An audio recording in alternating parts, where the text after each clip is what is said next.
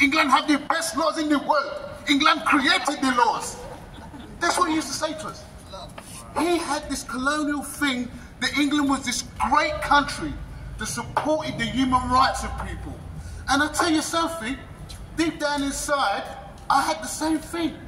When I was on the Julian campaign, every time something went down, I went, nah man, I can't believe this. Because you didn't believe England would do this to someone.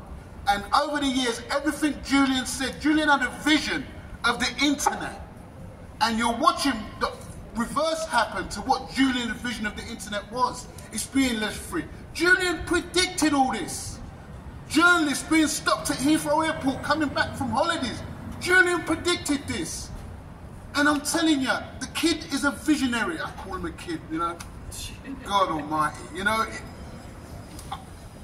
I'll just give him the mic and, you know, I'm speaking from my heart. And this is wrong.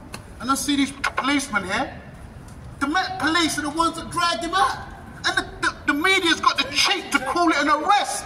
It was not an arrest. It was a security state kidnapping. A security state kidnapping happening in the United Kingdom. Not North Korea, not Russia, all the countries they warned us about. It was England. And there's going to come a time, because this country is slowly moving towards authoritarianism. These police officers are going to question their orders. They're not going to be able to say, I was just following orders. They will question their orders. I predict it to them right now to their faces. One day they'll question their orders. Free Julian Assange. Free Julian Assange!